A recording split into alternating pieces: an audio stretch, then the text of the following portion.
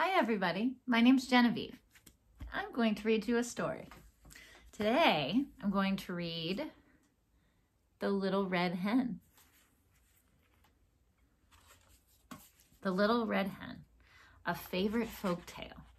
Pictures by J.P. Miller. So this is a little golden book, and this is a very, very old story. It's so old, they don't even know who wrote it. But they can say J.P. Miller, the illustrations.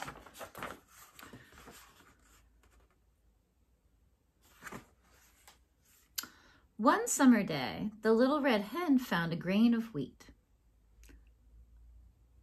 A grain of wheat, said the little red hen to herself. I will plant it.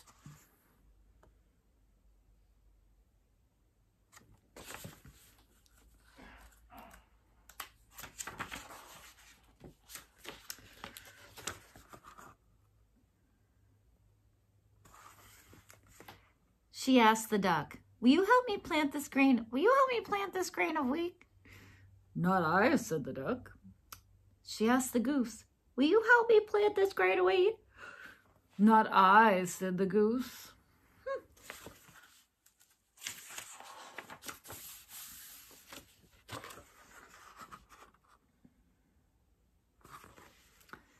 She asked the cat, will you help me plant this grain of wheat?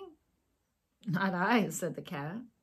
She asked the pig, will you help me plant this grain of wheat? Not I, said the pig.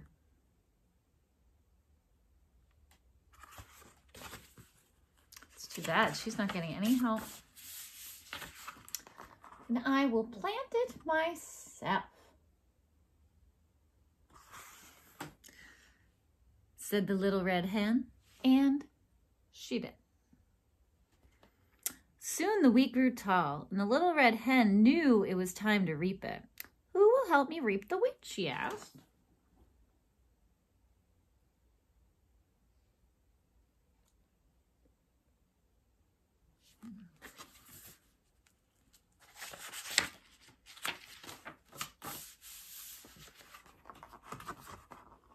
Where's these guys again? Not I, said the duck. Not I, said the goose. Not I, said the pig. Not I, said the cat. Then I will reap it myself, said the little red hen. And she did.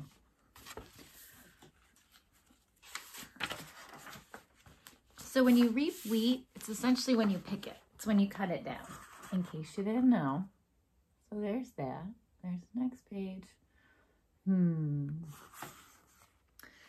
So she reaped the wheat, and it was ready to be taken to the mill and made into flour. Who will help me carry the wheat to the mill, she asked. Not I, said the duck. Not I, said the goose. Not I, said the cat. Not I, said the pig.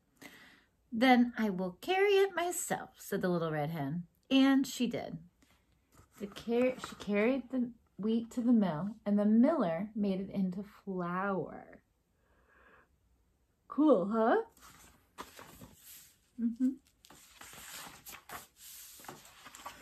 When she got home,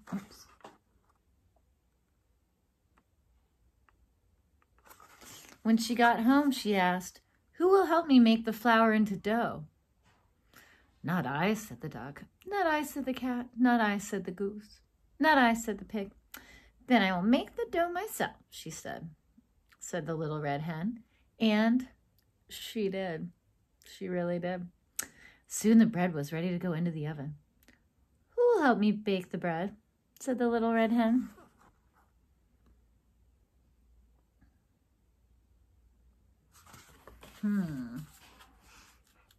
Maybe this time one of them will help?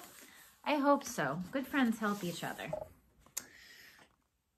Not I, said the duck. Oh, not I, said the goose. Not I, said the cat. Not I, said the pig. So none of them are going to help her bake bread. Tisk, tisk.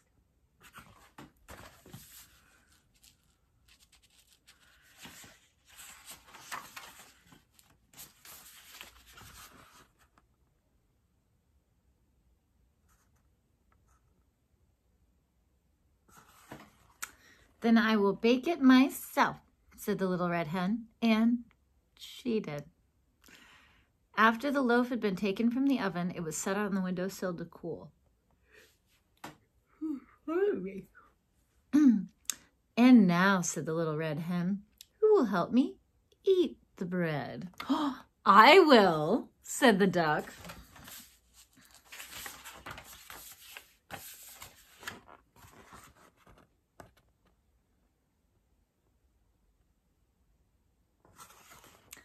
I will, said the goose. I will, said the cat.